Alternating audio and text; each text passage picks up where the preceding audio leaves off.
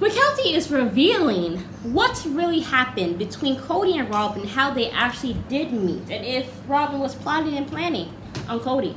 But let's get into it, you guys. It is Mary. And Emma. We invite you guys to like, Subscribe, and comment down below. And do not forget to subscribe to our Patreon. Because we're going to get right into it. You know, yes. Mykelti is dropping some new little details, some little juicy tidbits about the whole thing. Because a lot of people do believe that Robyn went to that party or whatever, that Mary, as Kody says, chased Robyn down Stalked for him Kody. to, yeah. So she basically said that, which I don't necessarily Probably agree. her mama was like, look, there is a man over there. He's about to have a show.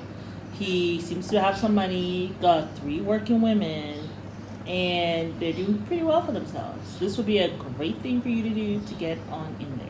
Well, also, Mykelti did say that she does not believe that Robyn went down there. Mykelti, which we're not surprised, but Mykelti does believe that Robyn went down there genuinely just to go to this whole this polygamous ball. Because I think it was on Valentine's Day or whatever stuff. And she said, because people were like, well, why would somebody drive 4 or 5 hours to go to this thing if they're not trying to look for a husband or they are not stalking Kody? Kody had seen her before already at the church. That's what he said in the book. He did say that. He said that in the book. Before the church. And looked at her and all that, and then she got up to go to the bathroom. Yeah. And she looked at him and saw him. Yeah. And then I guess when she was coming back to her seat, he gets up. He was with his wives, and he passes her, and their eyes touch or caress. And then a friend of his finds out that she was going to be at a friend of his house or something. No, it was this party. It was this ball. So it was a friend ball or whatever. It was something. That's what they said. But yeah. And then the person called him, I think when Robyn arrived. And said, get over there. Yeah. But I'm sure it was probably Robyn's friend who said that. Or who called him.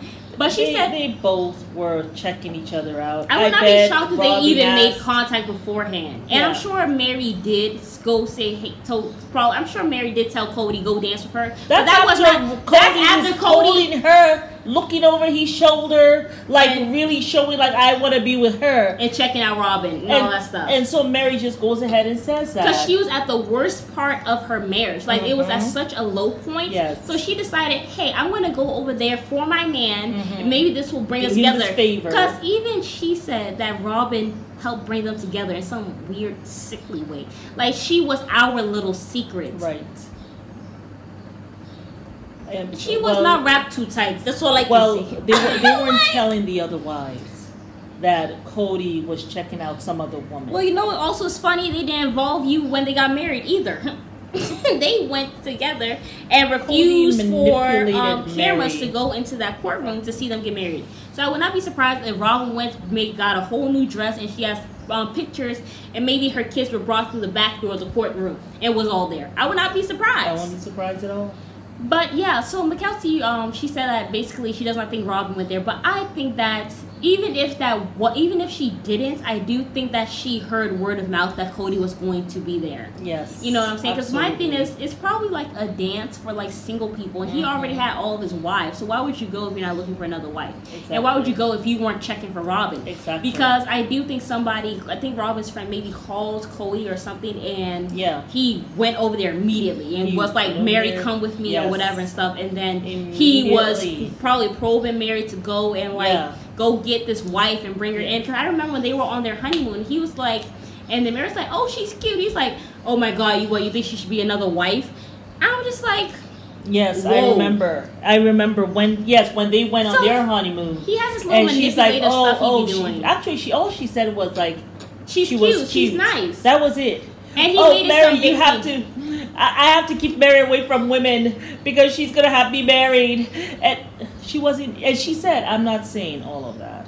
And my thing is also, it's never really Mary. Because my thing is, she didn't look for Janelle. Damn sure. Why would she go look for her sister-in-law to be her sister wife? Yeah, she didn't look for Janelle. She didn't look for Christine. She hated Christine, I do believe, because she was like, they had such a romantic love. Like she wasn't affected with Janelle because it was more of like a.